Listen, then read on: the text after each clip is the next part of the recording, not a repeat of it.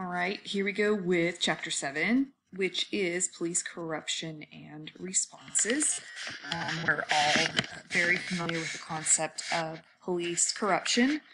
This is ultimately when a police officer does something to violate the trust of the community by way of doing something unethical, immoral, illegal under the guise of being a police officer. And does this happen every single day? Yes. Does it happen in every single department? Probably. Has it happened in Fresno? Absolutely, positively. I can remember two very specific, pretty serious events during my lifetime that I remember that were highly publicized in Fresno. And one, of course, was the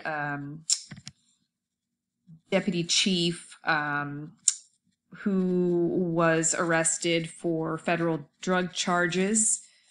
He ended up going to federal prison for selling narcotics, heroin, marijuana, Oxycontin, and he ultimately ended up in federal prison for, I think, about 3.5, 4 years. Of course, his name is, it'll come to me in the middle of this lecture, I'm sure. So his name is not, I cannot remember his name at this very moment, but anyways, Keith Foster. There you go, Keith Foster. He also, interestingly, was an adjunct instructor over at Clovis Community College at the time.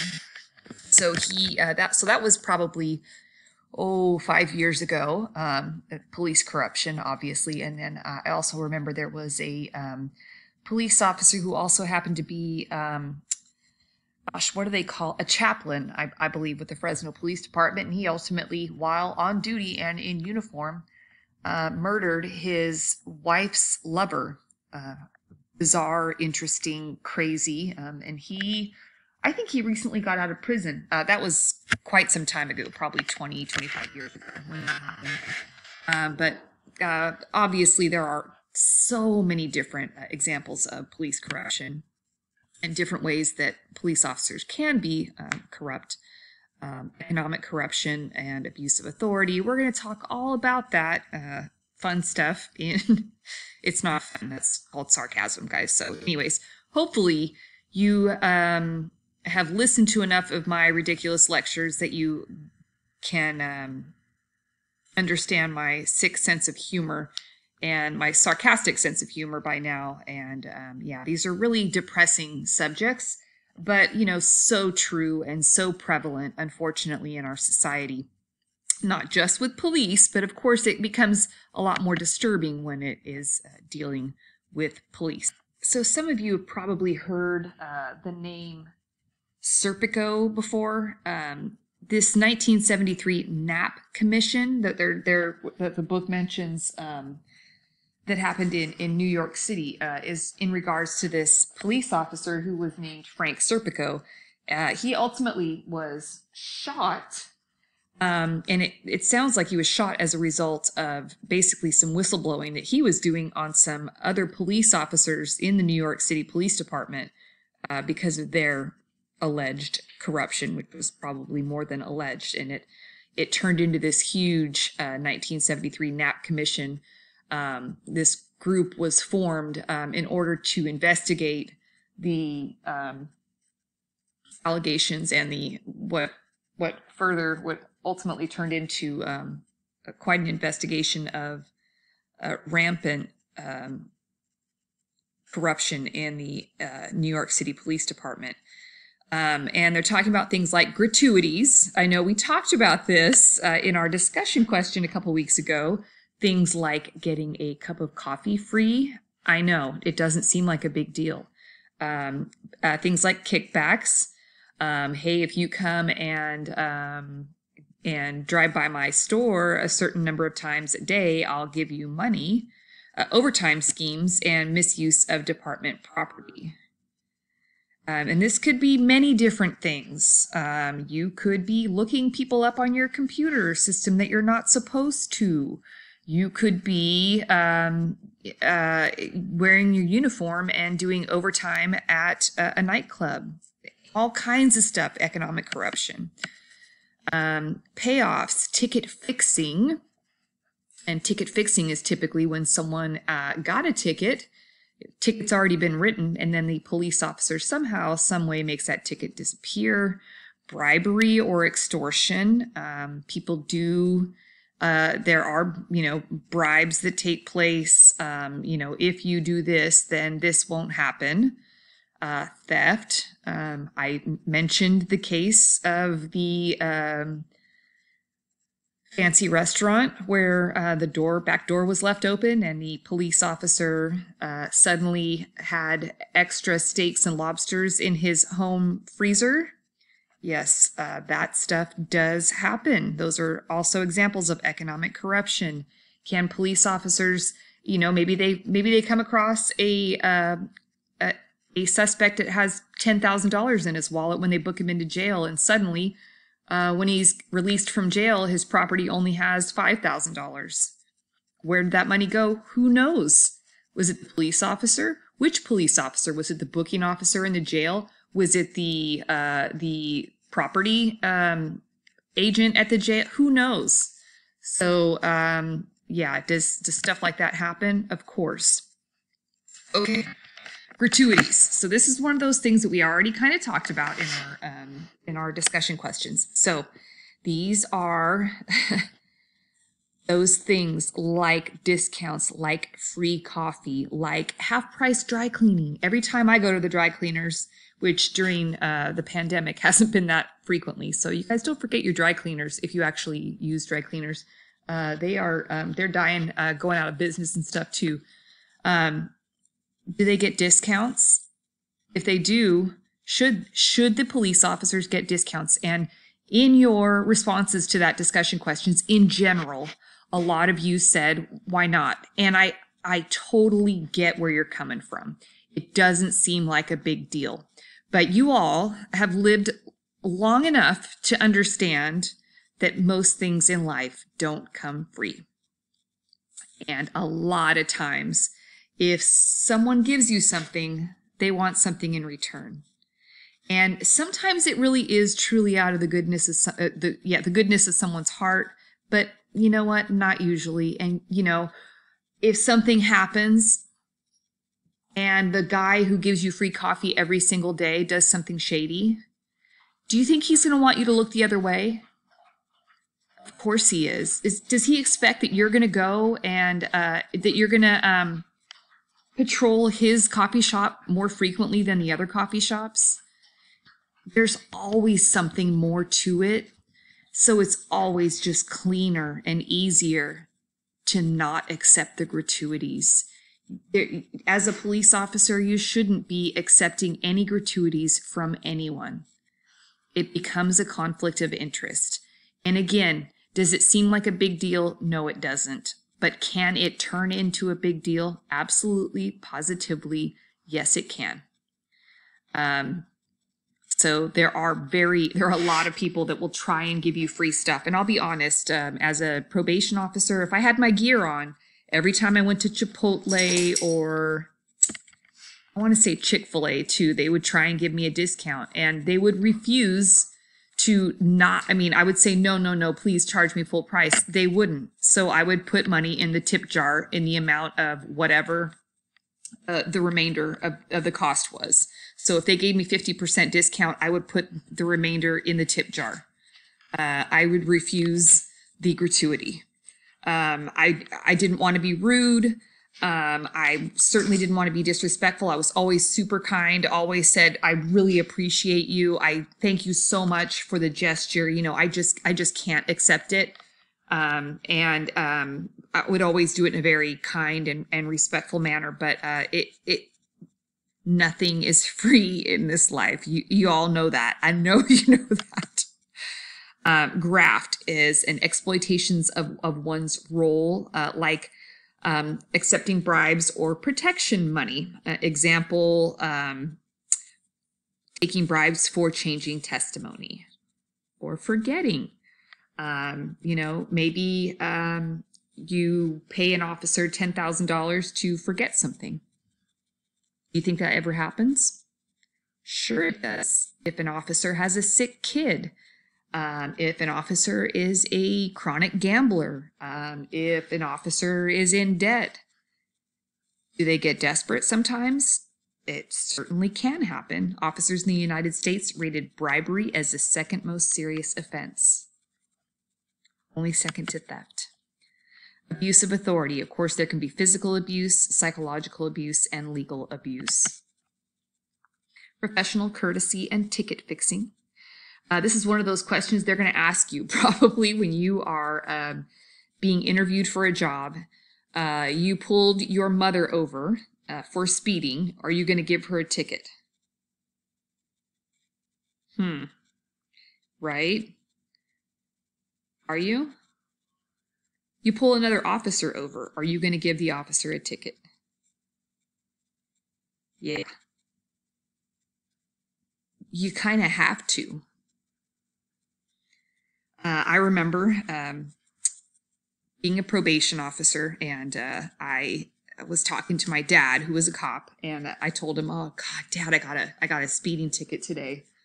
And he looked at me like I was insane, and I was like, "What?" He'd say, "Why didn't you flash your badge, my probation officer badge?" And I looked at him like, because I didn't want to get fired. And he said, "They wouldn't have given you a ticket if they knew you were a probation officer." So, again, that's another one of those things. A lot of people would put their driver's license in with their wallet badge. And our department specifically asked us not to do that, and specifically advised us, do not flash your badge when you get pulled over for speeding, rolling a stop, any of that kind of stuff. If you ever get stopped by a cop, don't say, "Do you know who I am?" or "Do you know who I work for?" My dad was horrified that I did not show my badge. I would rather pay the ticket, do traffic school, whatever I had to do, than potentially lose my job for saying, "Do you know who I am?" So another thing just to think about, I tend to speed, so I would tend to get speeding tickets, and that was just unfortunately something that, could I have gotten out of those by flashing my badge? Probably, especially since Fresno PD, which is, I live in the city of Fresno and I drive in the city of Fresno, and Fresno County Probation, we actually work together quite frequently, but it wasn't worth it. So anyways, professional courtesy is something that can be very messy, very messy. So again, something else to consider and think about before you get into the field, because these situations will occur. You will pull someone over who is the judge's son, who is a cop's wife, who is, somebody's something, and it will become uncomfortable, and you have to be ready to deal with those situations and understand that ethically you have a responsibility. On-duty use of drugs and alcohol, that's a significant problem, right? I don't really think a whole heck of a lot needs to be said more than that. Drugs and alcohol, while you're carrying a firearm, are not a good idea, and it can really cause significant problems. Okay. Sexual misconduct, again, significant problem. If an officer is trying to gain sex, or pull a woman over and tell her, "If you give me a blowjob, I will not give you this ticket." Yeah, that's a problem. And does it happen? Yes, it does. Okay. Strip searches, things like that, those should never happen anywhere except for in a jail by a person of the same gender. Okay. Yeah. So these are, again, things that unfortunately do happen. I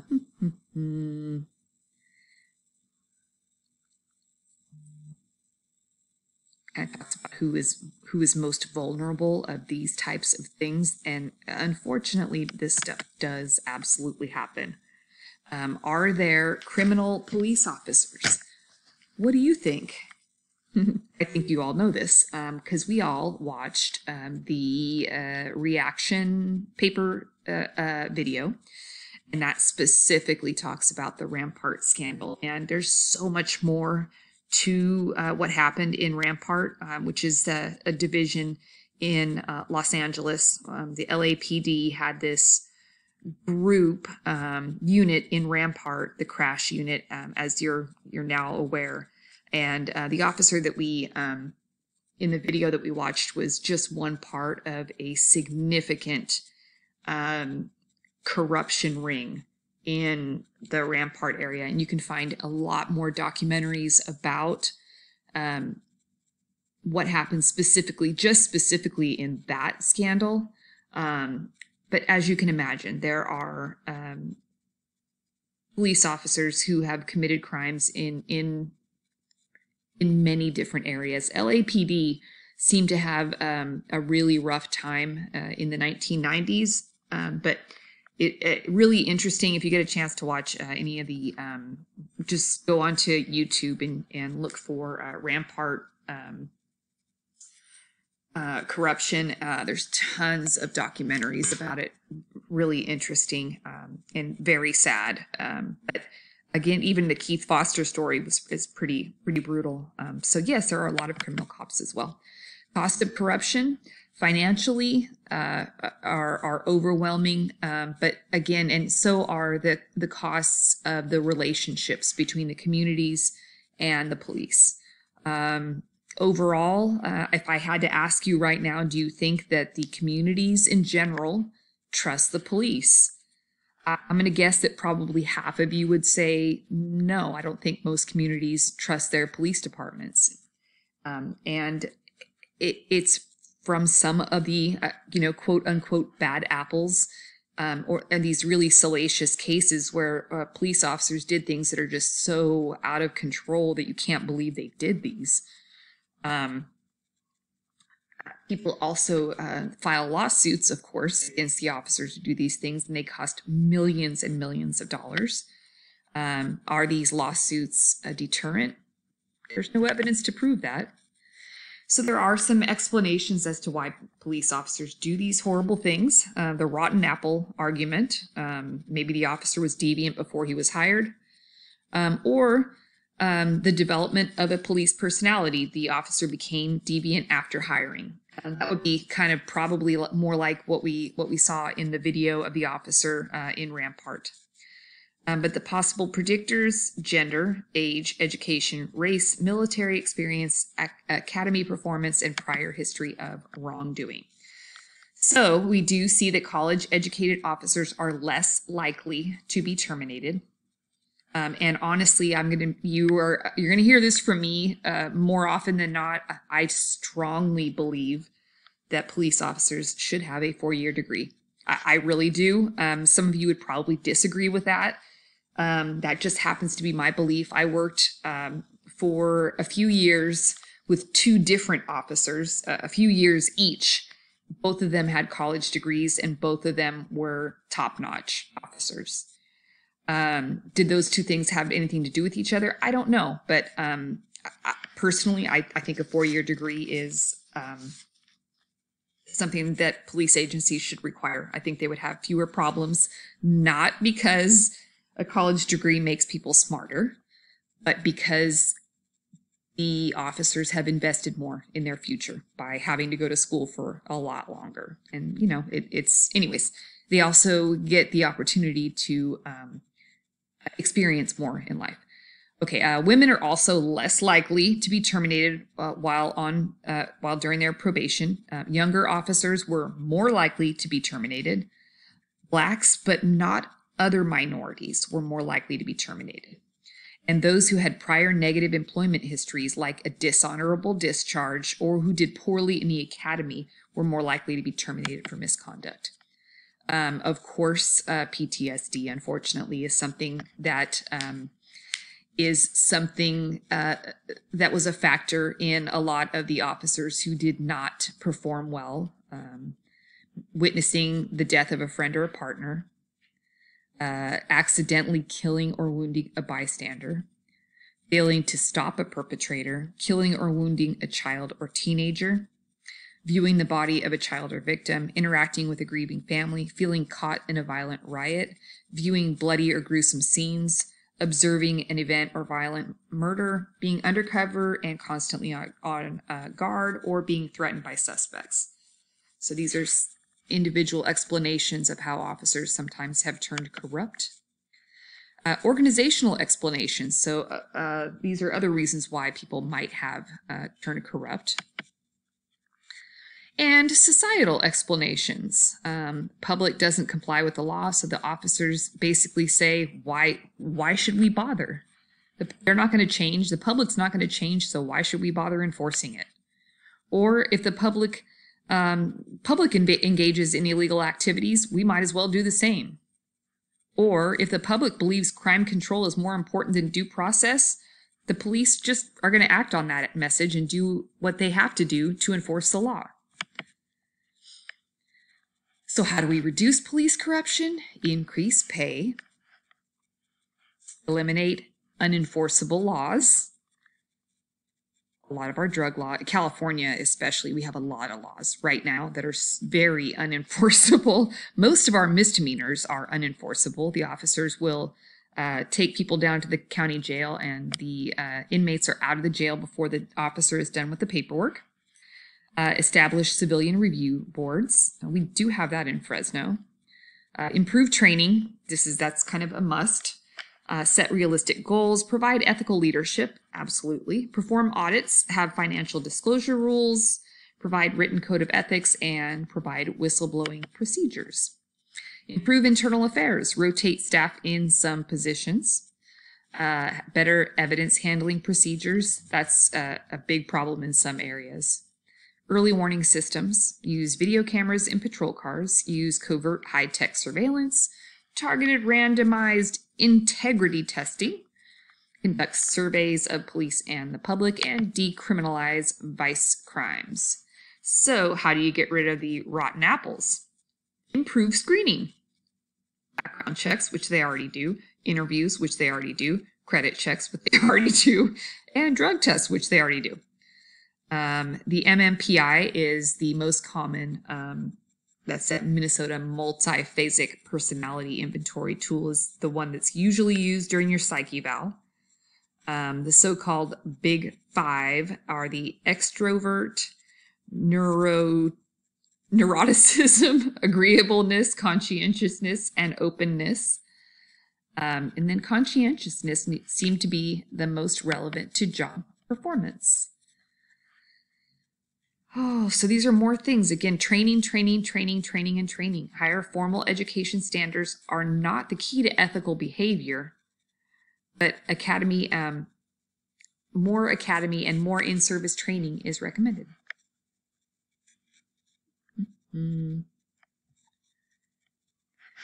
This is kind of controversial in that they recommend integrity testing. And how can, let's see, they're recommending more training, but do you think integrity and morals and ethics are things that you can be trained to do? I don't know.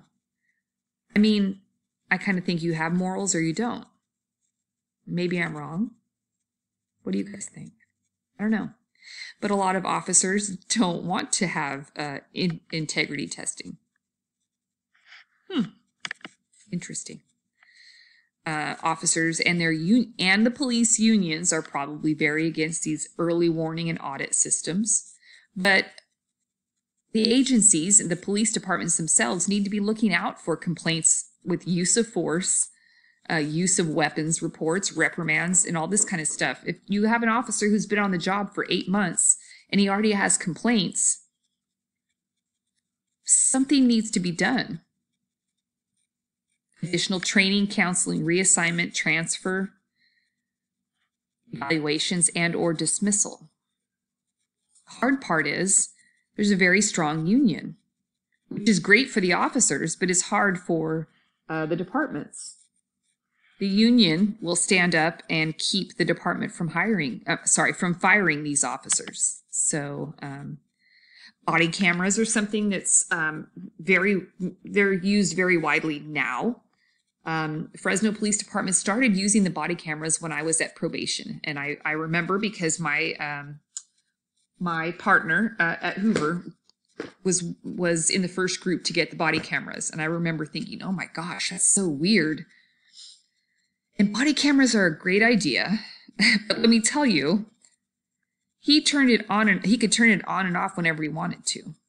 So I'm thinking, well, what's the use of this body camera if the officer can turn it on and off whenever he wants? Right? So why is that? Well, because does he not have a right to privacy? Right? Does he not have a chance to go to the bathroom by himself without having to take all of his gear off? Okay, so there was a reason why. So that kind of made sense to me. I was like, oh, well, that makes sense. He's like, well, they can't have this thing on me all the time and then not let me go to the bathroom. And I was like, oh, that makes sense. So anyways, so there's a lot more to that argument as well. So they also argue that there should be a public database for bad cops so that they don't leave one agency and then just move to another county, state, whatever, and get hired with another one. I don't know that this has happened yet. I don't believe it has.